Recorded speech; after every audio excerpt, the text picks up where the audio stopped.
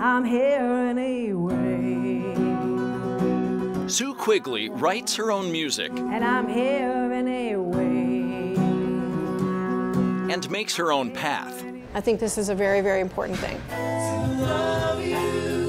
Last year, Sue created the first annual Muse Fest, a showcase for some of our area's top female talent. These women all inspire me. A woman's voice is powerful, especially at a certain age. It's a unique voice in the world. That's why we started Muse Fest. And I think we have a pretty diverse roster here. We have people like Katrina Kope and the kind of music that she does. She's amazing. We have a young duo, two Filipino women called Sapphire City, and everything in between.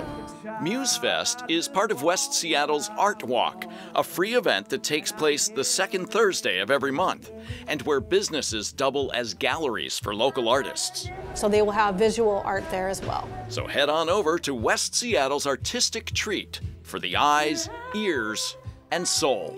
The power of women's voices.